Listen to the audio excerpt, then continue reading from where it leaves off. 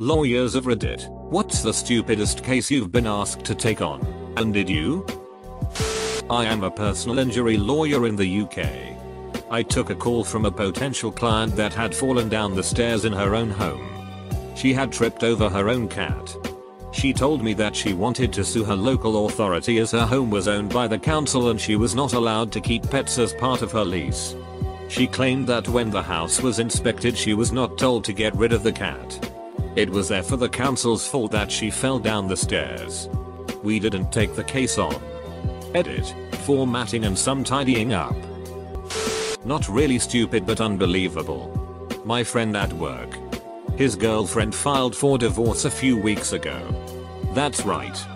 They aren't married and common law doesn't apply in WA state. They lived together for 5 years. She has a job. She isn't on the mortgage.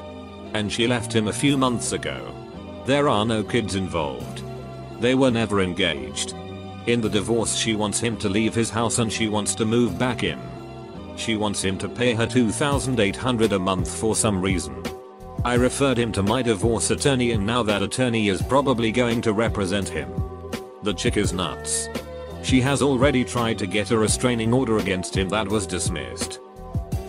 I dealt with a guy once who wanted me to take on his road traffic accident pie claim. He had written a poem in Yoruba about the accident. He refused to tell me anything about his case until he's read the whole thing in Yoruba, among other problems. I can't speak any ducking Yoruba. As in, not one word. As in, that day was the first time I had ever heard of the Yoruba language. I'm not even from a part of the world where I might readily be mistaken for someone who speaks Yoruba. It's a West African language. And I am really obviously not from a West African background. I try to explain this to the guy who becomes very agitated and insists that he must read out his poem in Yoruba. I give up and tell him to get on with it so we can talk about his claim. He does. It takes him nearly 20 minutes to finish. Anyway. After he's done, he finishes and sits back with a big smile and says that he's certain I'll take his case on now. I begin to ask him some questions about his case. But he refuses to answer. He says that this poem, in Yoruba, is everything I need to know about his case. Basically, I tell him to duck off and stop wasting my time. He does. But not before standing around outside my office for an hour or so, reading out his poem. To no one in particular. Over and over again. In Yoruba. Edit, thanks for the golds. Strangers. Client wanted to sue because there were no strawberries in her fruit salad which she bought from a supermarket. Thankfully a secretary was able to screen the call. She asked if the package said it had strawberries. And the response was, no. But I thought it would have. I don't know how these people manage to make it through life. Without going into too many details, had a guy that wanted to bring a class action against the company that made his underwear. Because he was convinced his underwear was the reason he had a crooked big dick. He assured us that as soon as the jury saw his big dick, they'd side with him. No. We didn't take it. A lady once called asking us to sue her neighbors. They were using voodoo on her. Fortunately, she had psychic powers and thus knew what they were doing. I respectfully declined. I was working in a law firm and got a call from reception advising that someone had arrived needing some intellectual property advice. I arrived at reception to find a clearly disturbed woman with a persistent facial twitch and a small wheeled suitcase. I took her to a conference room to discuss, making sure I kept a good line of sight to reception. She put the suitcase on the table and opened it to reveal a stack of thousands of handwritten pages and one half of a pair of scissors. So I guess a scissor? She explained that she had written a manuscript about how the city council gave her schizophrenia and hepatitis. Aliens stole her pets and that it was all part of a bigger conspiracy involving the army and the Illuminati. She was worried that our local newspaper was going to steal her thoughts and publish her manuscript without her consent, and wanted to register the copyright in her manuscript. We then had a perfectly rational and reasonable discussion about copyright laws. I explained that in our jurisdiction she didn't need to register it and that she had rights as an author automatically on creation of the work. I told her the most useful thing she could do is ensure she had evidence of her creative work. And that she should send a digital copy to herself and a friend. And also leave a copy with a friend. That way if it was published without her consent she could prove it was her work. We spoke for nearly an hour. She thanked me and then left. She got free legal advice. And I didn't get stabbed with a scissor. I hope she found the help she needs. Edit, assumed this would get buried. I was a junior and just tried to treat the client with respect and empathy.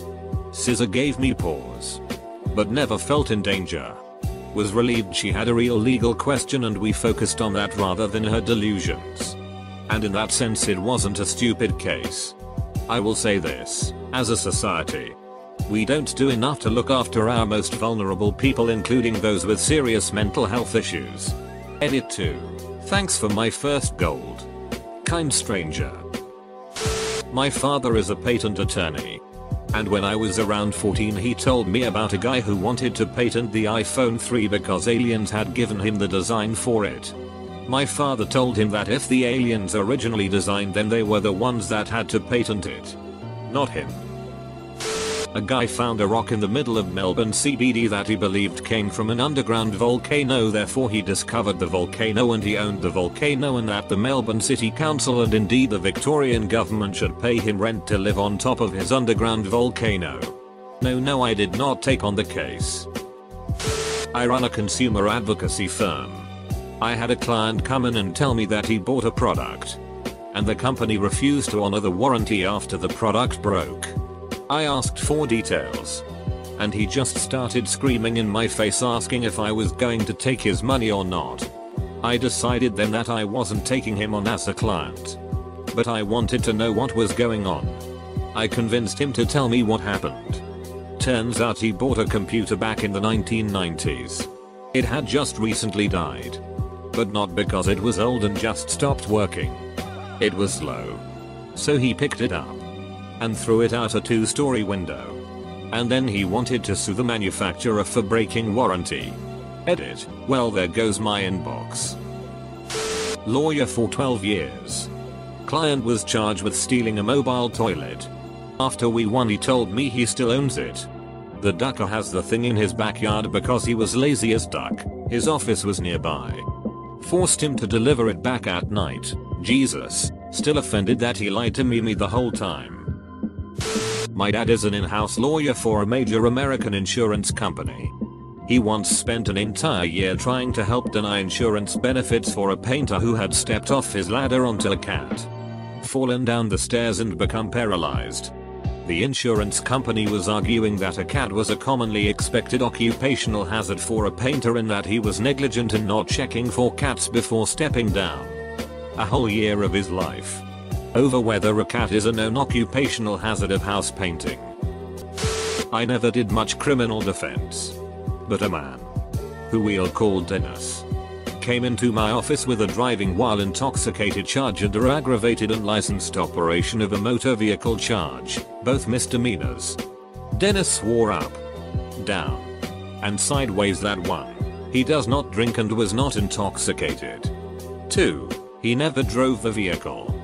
And 3. That he has a valid driver's license. I give Dennis the names of some local criminal defense and DWI attorneys and suggest he try them out. Dennis refuses, saying I'm the lawyer he wants. In hindsight, I should have realized that he probably had already gone to these other attorneys and only came to me after they refused to take his case. I charge the guy $200 for an intake and record review fee and contact the local court, police station, and district attorney's office for information and paperwork. I find out that not only did this guy blow a .18 on the breathalyzer, but the cops did a blood test on him after he kept insisting he wasn't drunk. The blood test came back with a .2 to back. As for driving, the separate squad cars witnessed Dennis's vehicle run over a mailbox and drive off. He was followed and pulled over on the block. Per the police report, Dennis was the only person in the car and was in the driver's seat with a seat belt on. Oh. And I tracked down his license through the DMV and it had expired 3 years ago and was suspended for 2 years prior to that. I called Dennis back into my office and told him he did not have a case that should be taken to trial. Dennis admitted that he probably had been drunk. But he wasn't aware he had been drinking. His son must have put Fireball whiskey in his green tea and he didn't realize there was whiskey in his green tea because he was eating red hot cinnamon candies and had a cold stuffy nose. Anyways, Dennis retains me. But only after I put a clause in his engagement agreement stating I explained his low chance at trial and he understood there was no guarantee of a win. I take the case to trial and, of course, we lose. I was hoping to convince Dennis to take one of the plea offers given to us in advance. But absolutely not. Dennis was sure the judge would understand. Dennis wanted a bench trial, not a jury trial. I made him sign another document later on that said he understood the difference between a bench and jury trial and he was opting for the bench trial, and he would be found not guilty and everyone would move on. He was sorely disappointed, but only got probation after trial. I think the judge was taking pity on me more than Dennis. Dennis later sued me for his retainer because I didn't adequately defend him. As proof of my inadequate representation, he offered the judge's verdict rendering him guilty. The case was thrown out quickly. Woman wanted me to sue McDonald's because their employees beat up her son, who was trying to rob the place. I did insurance defense for a long time, including insurance fraud investigations for insurance companies. You wouldn't believe how many people take a video inventory of their house only to have it mysteriously burn down the next day. You really can't fix stupid. I'm a prosecutor, so I don't get hired to represent anyone. I work for the government, but I do have discretion over how the prosecution progresses, that is, deciding to proceed, deciding what to offer in the event of a plea bargain, deciding to withdraw the charges, etc. I had a case a few months ago where a man was charged with shoplifting. Turned out he was 70 years old, had absolutely no criminal record, and had shoplifted a sandwich which he ate politely in the store. He honestly thought he had paid for it. I was so angry that he was ever charged in the first place.